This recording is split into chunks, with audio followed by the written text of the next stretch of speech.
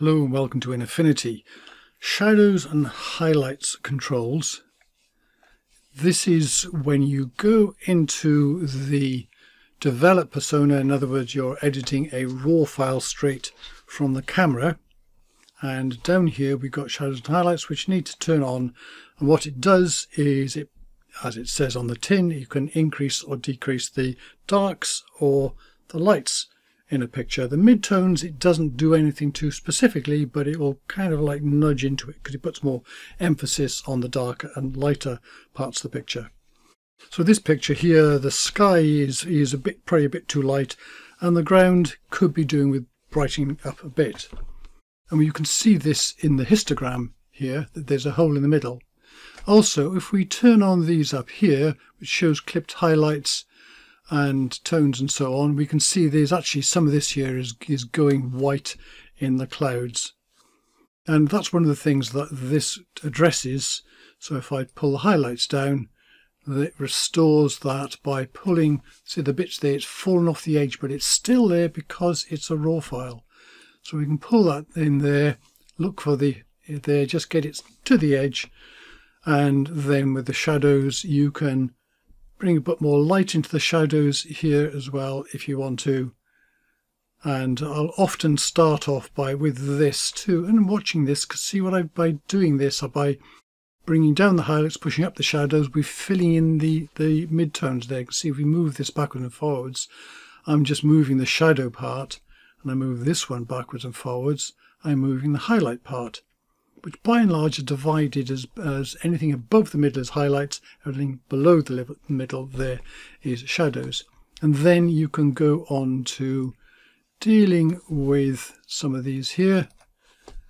So you can put a little bit more in there, but you've got to watch out, of course, when it's here. So I can play around with this and use that clipping to see when they are going too far on that, and so on. I can deal with those. Anyway, that's method one, shadows and highlights.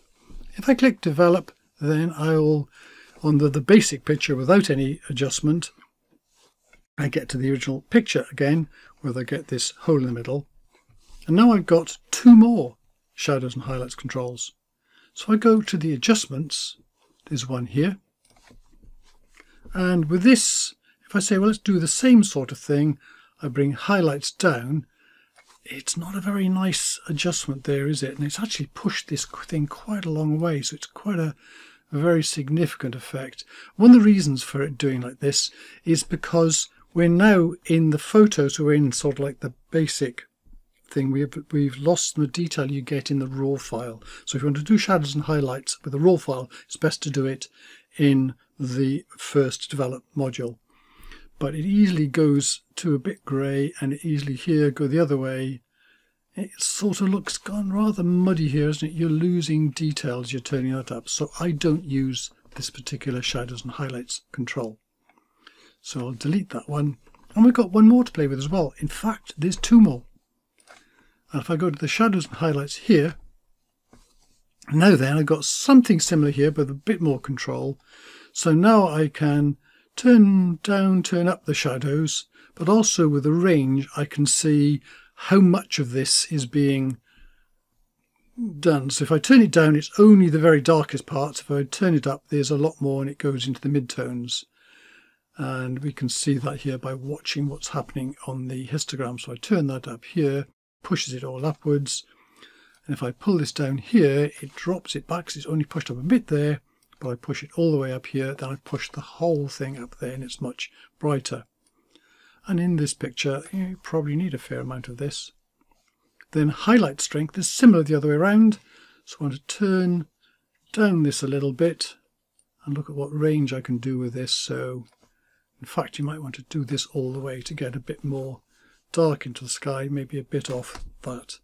So this is a pretty powerful one, and I will tend to use this one rather than the one in the adjustments when I'm using the photo mode. So what I'll say is up here, this version is also the default here, but there's also version 1.6.